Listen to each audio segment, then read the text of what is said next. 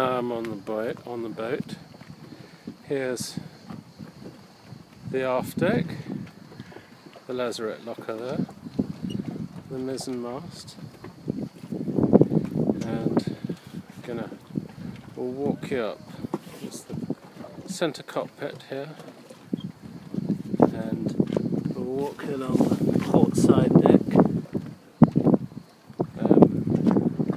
I've got the genoa down because I'm leaving the boat, hauling the boat out the water tomorrow, and I'll put it away. And there's the anchor windlass, which is on. I can show you it operating. Foot button comes in, goes down. There you go. Okay, coming down there, so you can see a lovely, beautiful foredeck, lovely side decks, and a beautiful aft deck area. Okay, just go into the cockpit. Alright, sitting in the cockpit, I've got the awning up and the dodger up, but there's a new window in the front to let the breeze through. So we've got autopilot control, hard to say, B&G Hydra pilot control there, the ignition engine on Beta Marine, so on there, and then of course the helm throttle control, central pedestal.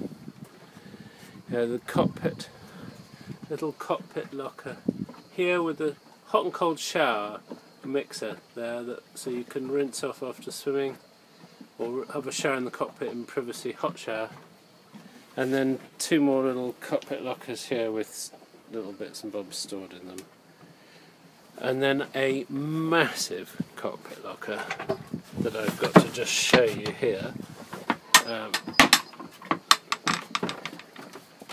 In there, that goes right down. In there I have got all 7 fenders. I've got a spinnaker, I've got a working jib that's reefable down to storm jib, I've got a number 3 genoa, as I said, 2 bicycles, and then spare halyards, spinnaker sheets, guys, spare genoa sheets, etc, etc. That is a huge locker, 2 folding bicycles. Okay, so we'll go into the aft cabin first. There is access from a tunnel corridor between, but also from the cockpit. So looking aft, there's a little porthole. That's the support for the mizzen mast, and underneath these triangles is the steering quadrant. You've got a bunk to port, to starboard, and a bigger one to port, which is, well, it's a cosy double, but it's really single. And then those sliding lockers either side with you can put clothes, whatever. Then there's additional little locker in here, clothes drawers, and a hanging locker.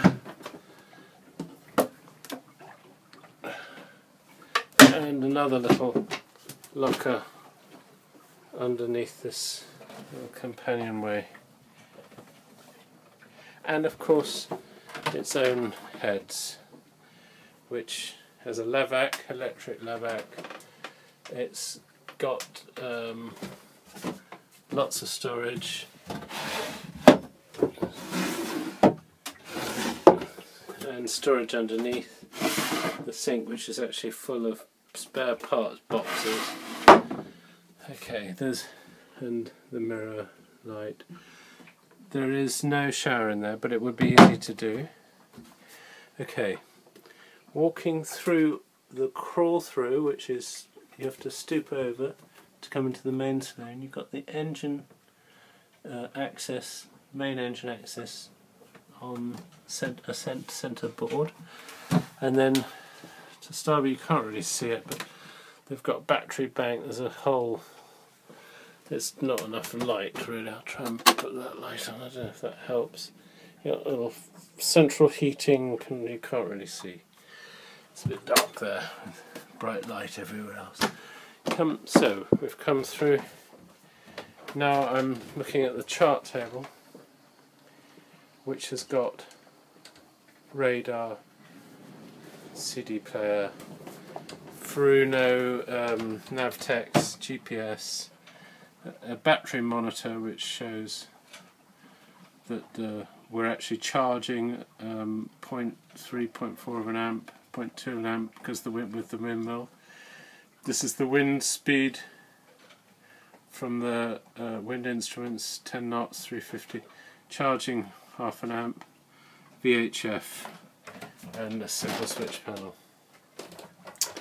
So I'm looking off now. That's the companionway ladder, the crawl through, and then on the port side you've got your galley. So chart table to starboard, galley to port. Two nice deep double sinks, a really fancy cooker that we treated ourselves to. It's the Espace, all stainless steel, really good cooker. You've got great, and you've got a fridge here. It's a 24 volt fridge system. You can see I've got plentiful supply of wine and various other things. You've got plates, glasses, cups, all in built-in racks. There. And then you've got a very handy locker with cutlery. Solenoid switch here, which turns on the gas supply to the cooker. And then underneath the sink you've got more storage. Okay, the main saloon, looking at the main saloon. So you've got a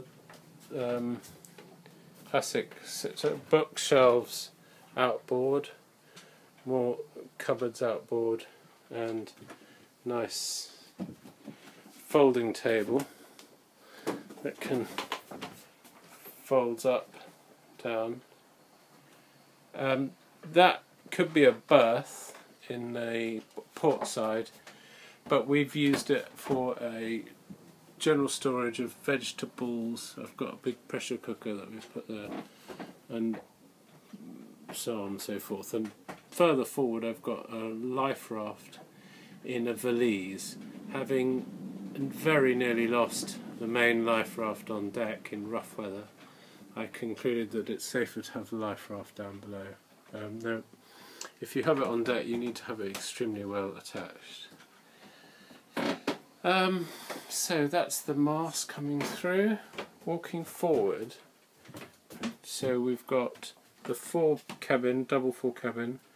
Before that, a loo, heads with shower, that is the handle of the that you pull over your head, and then it's got drains into its own sump that you pump out. And then the fore cabin is a V berth, which there you go. And then we've got the chain locker underneath there. You don't need to stack the chain; it all self-stacks. And then you've got two nice little clothes lockers up there, and the remote windlass control unit I can show you. Well, it's all full of clothes. I won't bother now. Then we've got hanging locker. You can't see, it's too dark. Hanging lockers on the starboard side. The engine access is here underneath. There's very good access on through in there. That whole thing comes out. The steps come out as well. And if you empty the cockpit locker, there's a hatch there. So you've got three-way access to the engine. And there's a Beta Marine 50 horsepower that was new in 2002, I think, and we have done 1,786 hours.